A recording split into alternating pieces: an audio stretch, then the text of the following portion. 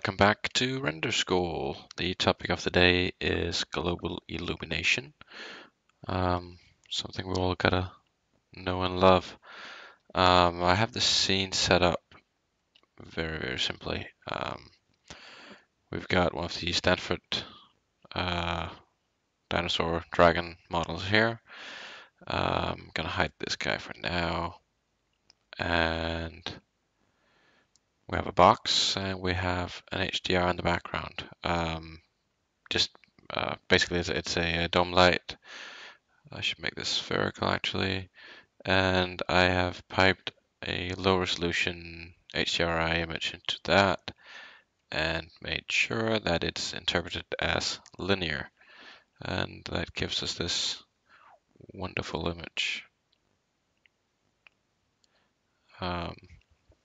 So that really shouldn't be anything particularly new to you guys if you've been following along on the other videos.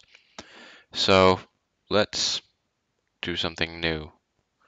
I'm just gonna pop up the render settings and go into the indirect illumination tab, which is basically global illumination. But I guess this is probably the correct word for it. So right off the bat, I can just click on here and we can actually start rendering with GI on, but I'm just gonna lower the preset just so it doesn't take too long. And you see V-Ray does this pre-pass or a couple of pre-passes and then starts rendering. And all of a sudden we get this slightly softer, bounce light, nice image here, which is exactly what we want. So I'm just going to go through some of these settings one by one, just so that you see what is that they do. And first off, I'm gonna grab this guy, have a V-Ray material on him, and go down to refraction. And let's just turn that up pretty high and give it a bit of saturation. And you might wonder why on earth is he doing that. And I'm going to check off refractive caustics to show you. So if I go in here and do a quick render, it turned back on. Why on earth did it do that? That's a really bad example if it does that. Okay, so now you see we have this could be a window or whatever, and just doing pure GI, that's actually going to act as a light blocker. So you see it gets really dark in here, basically because it will only take into account the diffuse part of this object when doing the whole bounce around thing. So if we click on refractive caustics, it will actually start shining light through, and we get some very interesting effects. This could be windows with an HDR outside or whatever. So it's just nice to know what on earth that is. It does produce a slightly caustic-y effect, that nice underwater lighting or light going through a glass ball or whatever, but in a very soft and uncontrollable manner. But it is good to be aware of so that you don't get into situations like this where it would get really dark.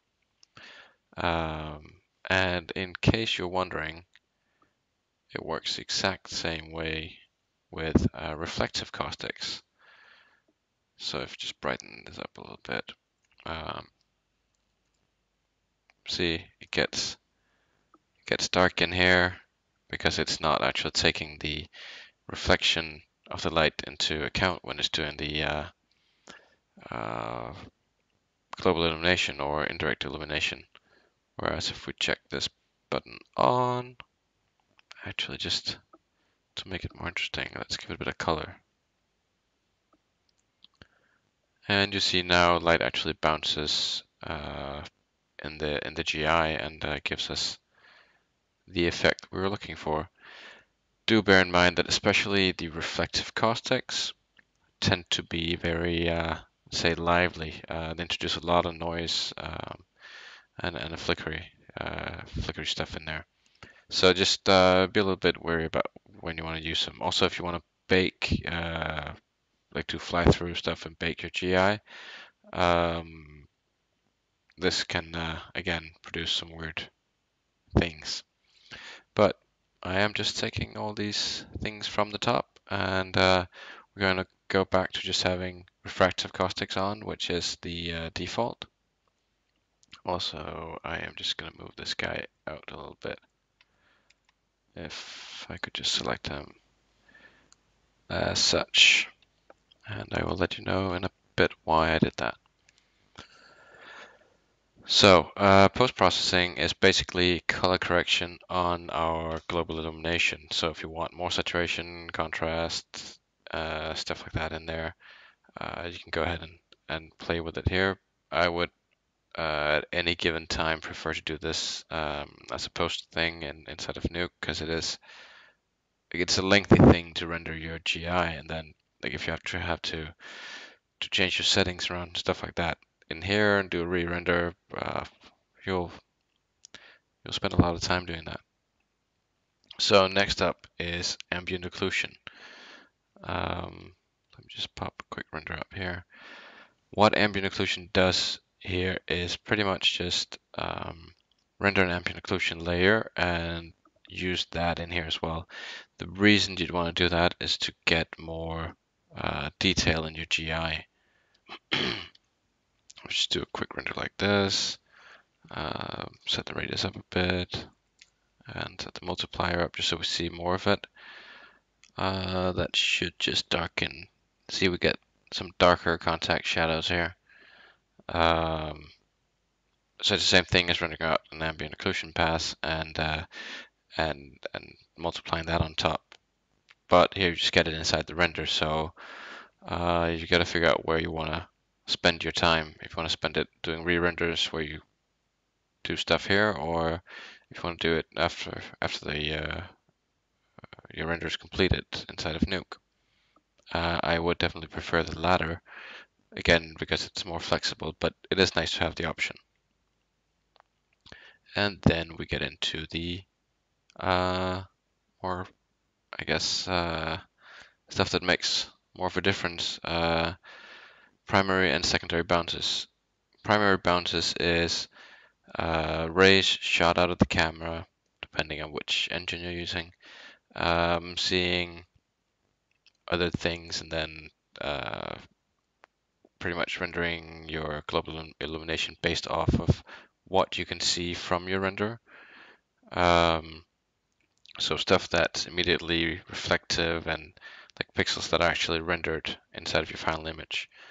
Whereas if you turn on secondary bounces, you actually start calculating stuff that's all over the place as well, which gives you usually a better result, a bit brighter, because you will be adding more light in there. But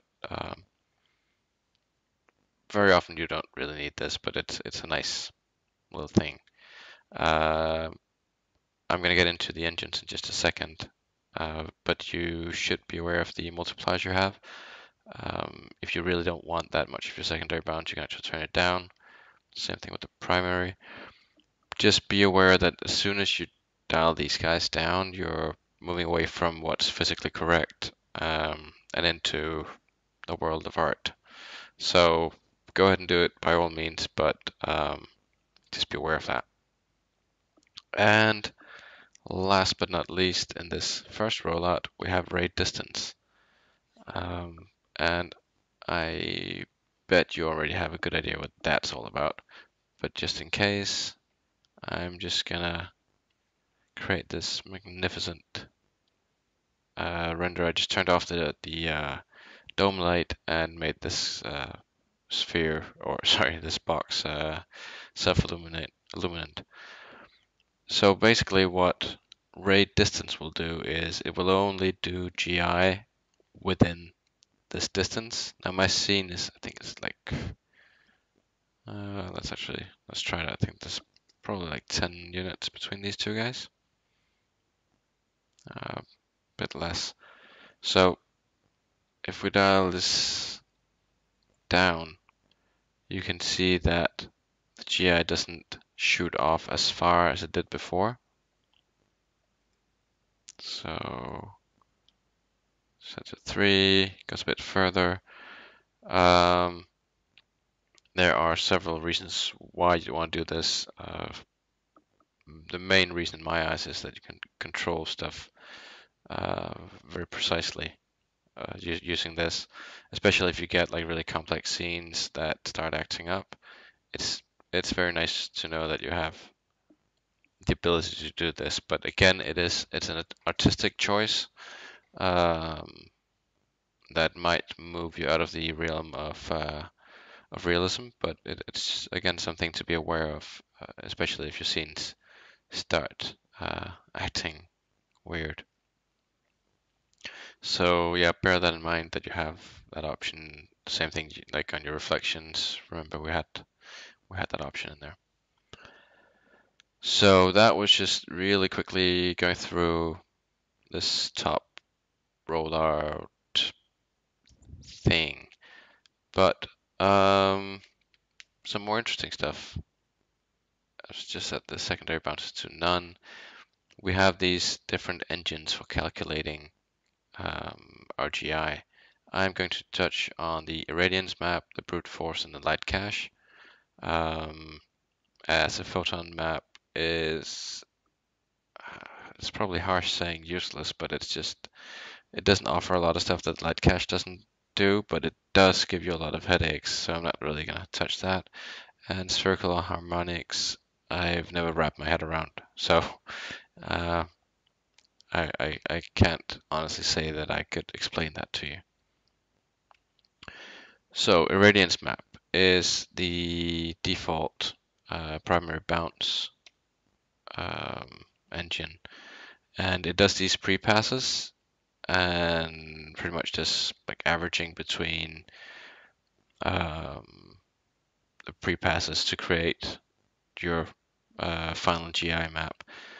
It has some presets that I'd have to say I usually just go with a preset because they aren't really good, but you can go ahead and customize it. And if you think of the adaptive sampling, it's the same thing you got here. Minimum and maximum size, how much you want to subdivide it. If you set this to 0, it's actually going to set any of them to 0. It's going to calculate the irradiance map per pixel. That's probably going to be really slow, but it does like give you a lot of nice details. But if you are going down this route, I'd probably suggest using brute force, because here we're just getting annoying stuff. So you want to keep these somewhat low, but not ultra low, because that's just going to introduce a lot of flicker, which we do not want. So subdivisions and interpolation samples. Basically, subdivisions is the amount of points where V-Ray will sample for you, and interpolation samples is how many rays it will sample with. So subdivs will, the higher your subdivs are, the more detail you'll get in there, and the higher your interpolation samples are, let's say the odds of your sample flickering is going to be reduced because it's going to sample more stuff.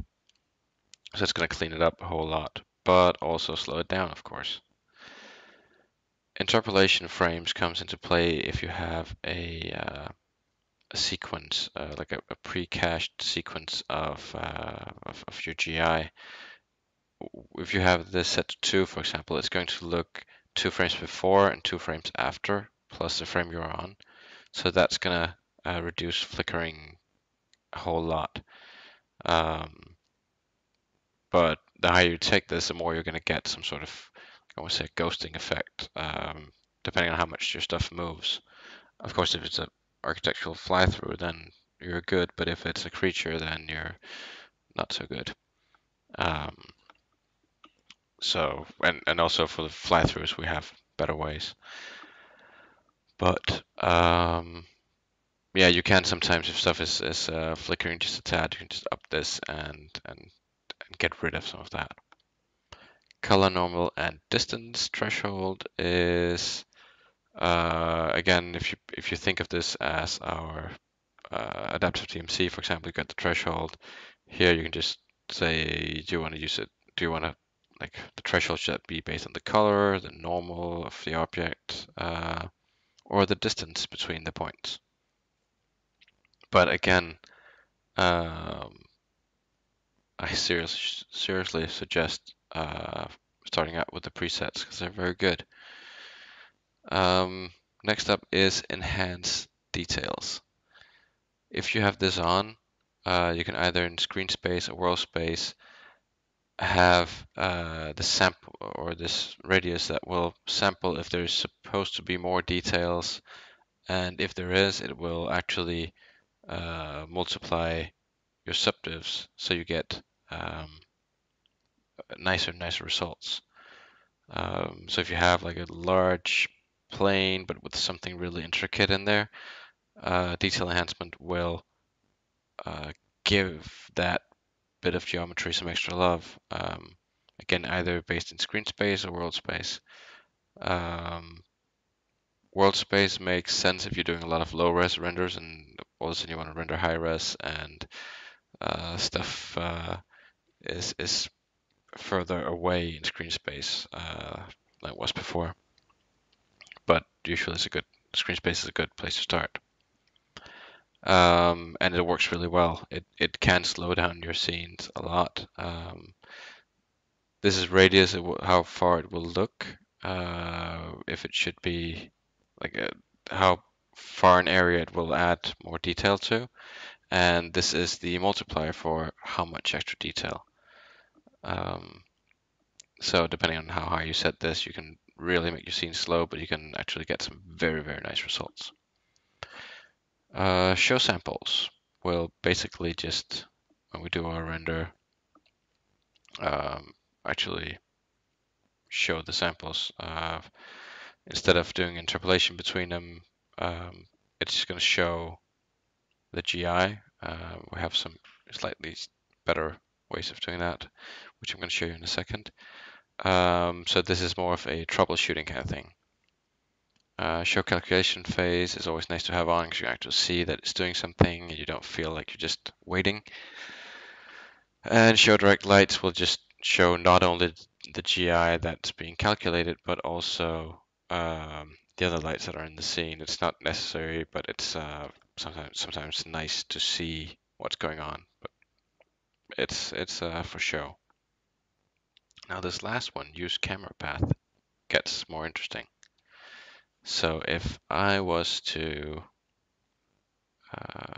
create a camera like this, here we go, and let me just get rid of this guy. And we'll create a locator, parent the camera under there. Let's just get rid of these guys. Go to frame 1, set a keyframe, frame 24, and rotate this guy 360, set a keyframe. And I hope you're not too wowed about this, but yeah, here we go. So let me just find my render settings again. Now, I'm not going to check use camera path yet. I'm just going to hit render. Oh, because that was our only light source. Sorry about that. Let's just turn on this light. Hit render. And we get our nice, beautiful HDR render. And I'm actually just going to let it finish. So have patience. Now what it does, because I don't check the use camera path, is it will only calculate GI for this camera position as we are right now, which makes sense if you're just rendering from here. And to show you that, let's go into render data. Let's just save our radians. I can never remember the name of this guy. Save our no cam, let's call it that. And I am going to launch the IMAP viewer. The IMAP viewer is it's in the bin folder for V-Ray, and it's a very useful tool that's not used nearly enough. See, I can't talk and navigate at the same time. Maya projects and render data. Here we go. Okay. So basically, what this guy will do is load up your whatever radiance map or other cached map you've got saved, and display just the points. And the navigation is horrible, so just get used to that. I'm just going to switch over to mouse here, zoom in, and as you can see, is like if we get it to the right camera angle, it would look all right, but there's nothing on the back side of it. But it will work from here. So if instead we check the use camera path, V-Ray is actually going to calculate. Like, see, the pre-pass looks a little bit weird because it's going to actually calculate the whole way around it. Basically the whole camera move. This means that we actually need to get some more points in there because it's going to be a bit lower resolution because it's splitting the samples out over a larger area. But if we hit save and do a, here we go,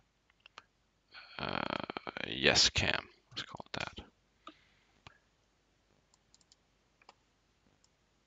and hit C to center it. See, now all of a sudden we have a much larger area because this is all the stuff that we're seeing with this camera. If I could only navigate.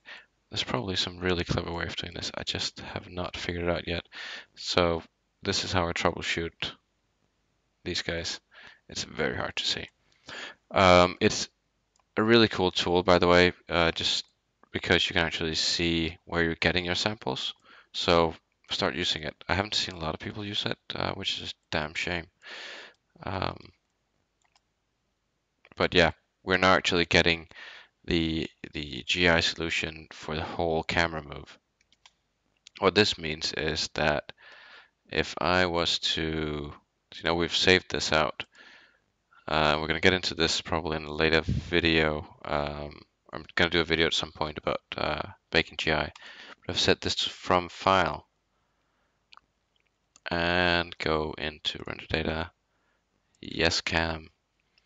Then we can actually go all the way around and hit the render button, and we have the GI solution already loaded.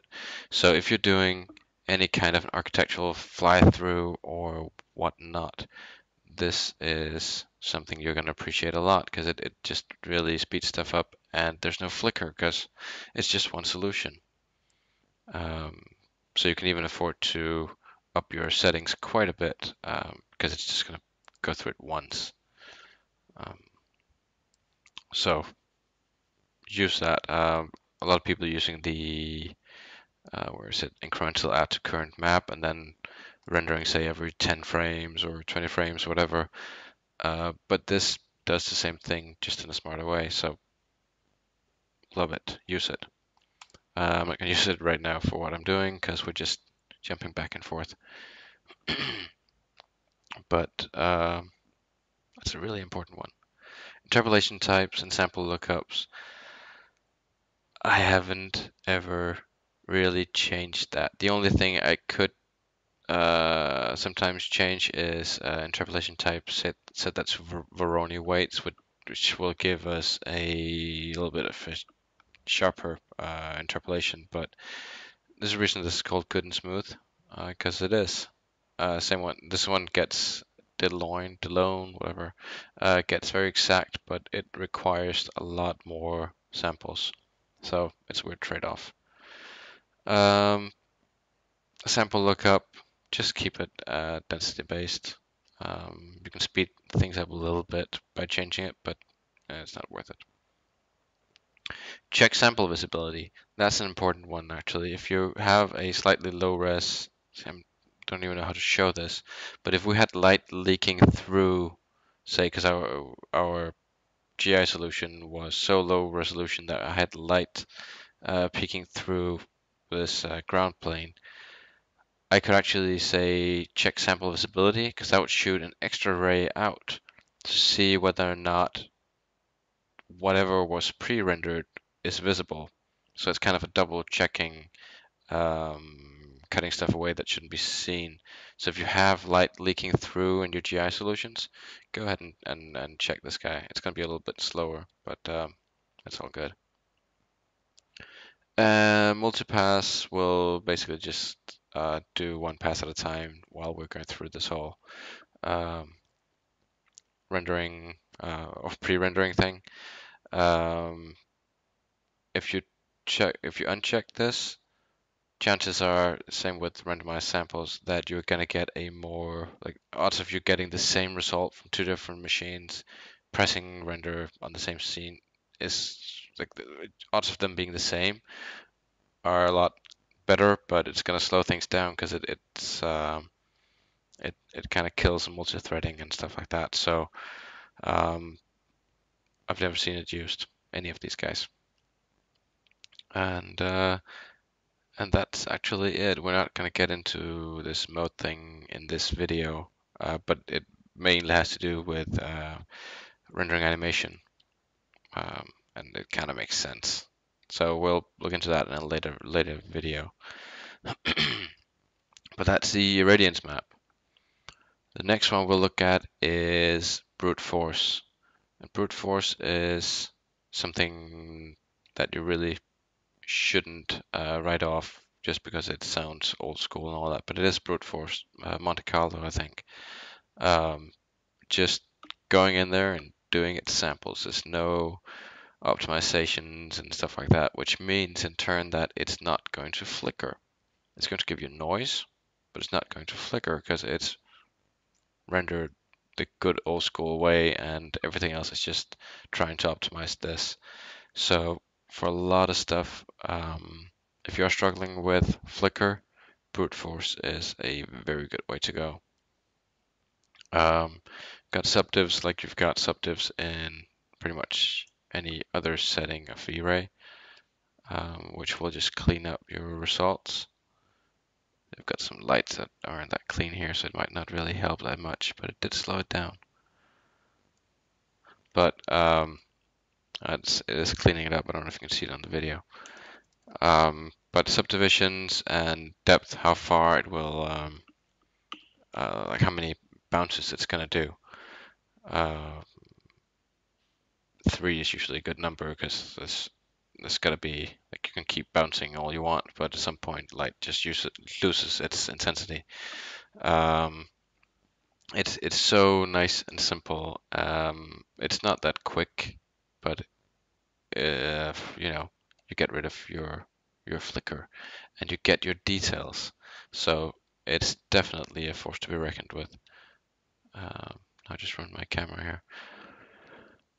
So don't, yeah, as I said, don't write that off. And last one we're going to look at is the light cache. Light cache is kind of a fancy photon mapping engine. So instead of, if you do photon, use photons as your engine, it's going to shoot out rays from your lights, bounce those guys around. It'll take quite a while, and unless you have unlimited samples, it's usually not going to look that good. So light cache kind of does the other thing where it shoots rays out of the camera and hits the lights. So it's a lot more efficient. Sorry, it can even be used with like for speeding up your glossy reflections and stuff like that. So it's very, very useful, but it's not so detailed unless you go ahead and do some really bad stuff to it. So one thing at a time, number of passes. Basically, every processor or thread should have a pass, maybe even two. Um, so this will just kind of define how many. What's a good way of saying it?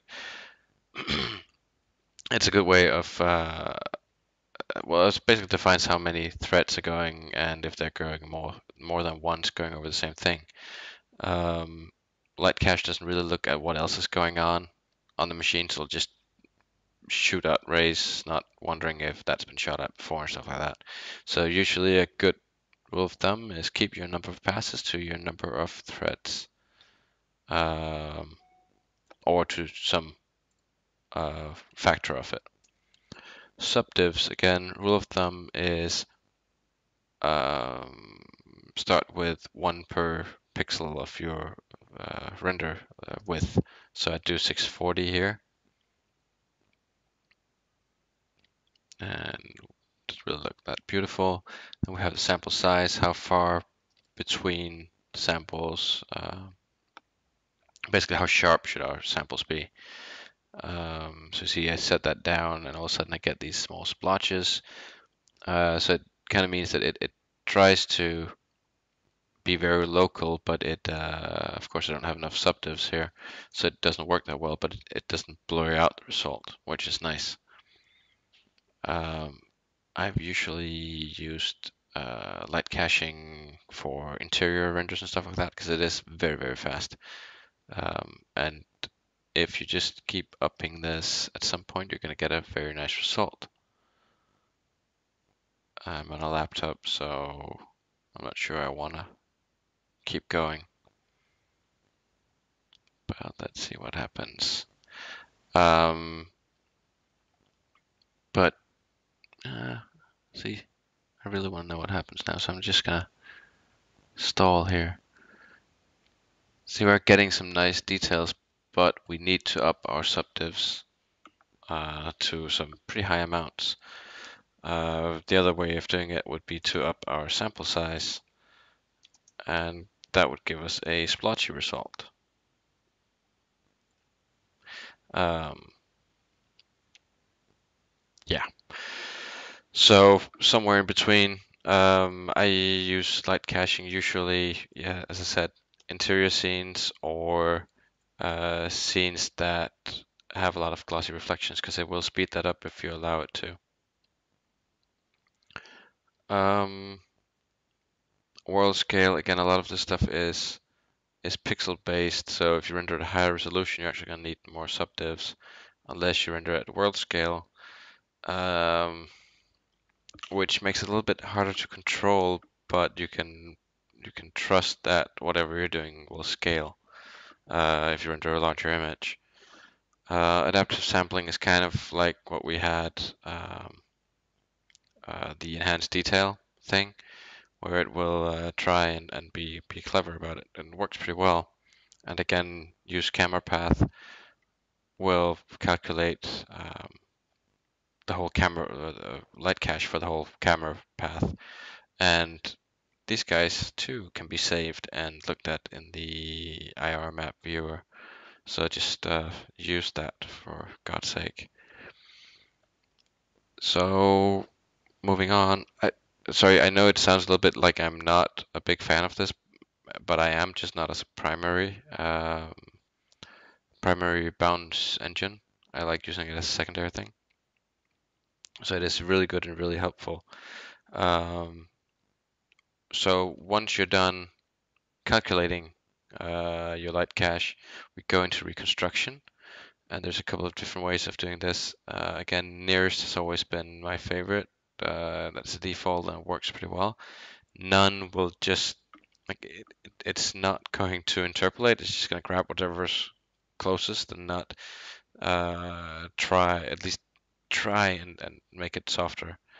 And fixed is, I think it's where I remember it is, it has, I think it's a quad based, like 4 different. It'll grab the 4 nearest points and average them. But nearest again is good for what it does. Pre-filtering, kind of like when you're loading up an image, you can blur it. So the same thing, you can do that here. It should soften up things. Um, see if it, see, already we're actually getting a soft result. So it's kind of like pre-blurring your light cache file. This button here, use light cache for glossy rays. I don't know how it does it, but it will speed up your glossy reflections and refraction quite a bit. Actually, sometimes just turning your light cache on will speed up your like will make it faster than rendering without GI if you have a lot of glossy stuff or non-soft reflections. It does something in there that just makes it a lot quicker. Depth again, how many I think it's how many bounces it will do, but it's in reconstruction, so I'm confusing myself. Filter samples, again, you're using your filtering and how fine should it filter. It's like the quality of the blur, and this is the size of the blur, if that makes some kind of sense. You just have to imagine that in 3D, and it's definitely, in my eyes, the easiest way of seeing it. Retrace threshold means that it will retrace your light cache when it gets to this threshold, which, well, basically, especially if you're using it for reflections, for glossy reflections, you might have a light cache that's pretty good for diffuse reflections, global illumination, or indirect illumination. But if your cached file doesn't hold up for what V-Ray thinks your reflection ray should do, it will retrace those rays. So if you're using light cache for glossy rays, you want to make sure to get this guy on as well. I hope that made sense. And in reality, the thing I usually change from the defaults is subdivs, size, and use camera path if I'm doing fly-throughs and stuff like that. Pre-filtering as well, very nice. Turn on glossy rays, turn on retrace threshold, you're golden. And again, there's a few different modes that we're not going to get into here. One thing you might want to play with, I haven't really found use for it, but it's kind of cool, is progressive path tracing, which does kind of like a Maxwell style light simulation. Instead of doing anything clever, it's just gonna simulate the lights, and it's really cool, but it's horribly slow. So yes, that was a very quick run through of indirect illumination settings, and I hope it made sense. I'm trying to keep these videos somewhat short, so I'm sorry if I've been speed talking and it didn't make sense, but you can always rewind. Good settings, just to recap, refractive caustics on, because you're gonna get confused if they're not. Radiance map for primary bounces and secondary bounces. I usually use light cache. Use the presets. Use a camera path if you're doing animation. Down here, up your subdivs, lower your sample size, pre-filter it, and if you have glossy stuff, go ahead and use this. I don't have glossy stuff here, but yeah, that should be some pretty good settings to get you started. At least that's the ones I'm using. And also do not stay away from using brute force, because it is just really nice. It's slow, but it does like the right thing. So that was V-Ray basics on global illumination. Go ahead and sign up for the newsletter on renderschool.com, and I will let you know when new stuff comes out. And check out the website as well if there's anything that interests you. And other than that, I appreciate you taking your time to see what I had to say. So thanks, and have a good one.